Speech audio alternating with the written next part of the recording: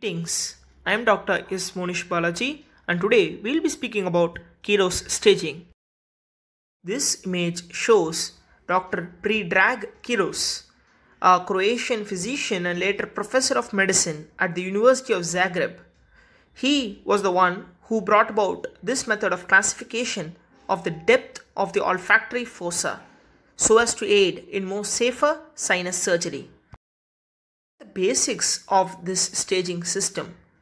They are: the roof of the ethmoid is composed of a thicker horizontal orbital plate of the frontal bone and a thinner vertical lateral cribriform plate lamella known as LCPL. The orbital plate comprises most of the ethmoid roof, with the LCPL forming a small medial portion. The height of the LCPL defines the depth of the olfactory cleft, where the dura is closely adherent to the bone. The thickness of the LCPL ranges from 0.05 mm to 0.2 mm and provides little resistance to injury.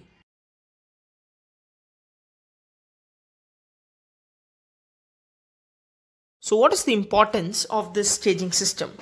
They are that the increasing depths of the olfactory cleft correlate with a higher risk of inadvertent injury during surgery.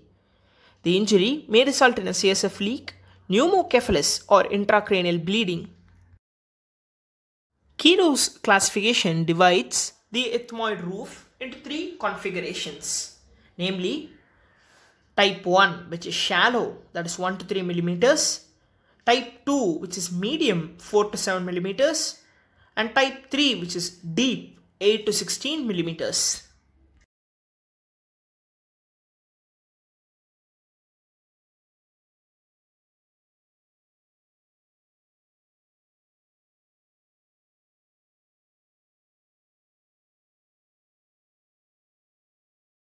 Which of these is high risk?